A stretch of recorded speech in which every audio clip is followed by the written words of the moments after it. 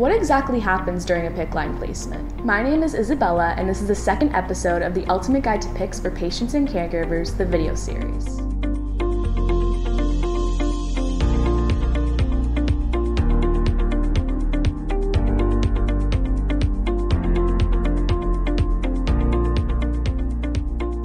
A PICC is placed in a hospital, treatment room bed, or in interventional radiology by a healthcare provider. PICCs are placed while you're awake. Don't freak out, it's not as scary as it sounds. First, you'll lie down. Then, a nurse or another clinician will use an ultrasound on one or both of your arms to visualize your veins. Once they find the most appropriate vein, they'll measure from the insertion site to the sternal notch with a small tape measure. After measuring and cleaning your skin, they will put sterile drapes over you, and you'll be given an injection of anesthetic that will numb the surrounding area.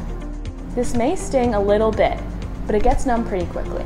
After you're all numb, a needle is inserted into the vein, and then they will begin to thread in the PICC to just above your heart. Once they believe that it's in place, they will confirm it with an X-ray or an EKG machine. Clinicians often use a securement device to secure your PICC in place. They'll then place a sterile dressing over the insertion site, and you are good to go. To cover your PICC and prevent rubbing against your skin, you can use a double-layer cover such as the PICC Perfect by Mighty Well. All this takes anywhere from 15 minutes to an hour. For the next few days, you may experience some minor discomfort, bruising, and possibly a little bleeding. But don't worry, if you're ever uneasy about anything, you can always reach out to your healthcare provider. If you know someone getting a PICC, be sure to share this video with them. If you have more questions around PICCs and other types of vascular access devices, let us know in the comment section below and we can add them into our next video.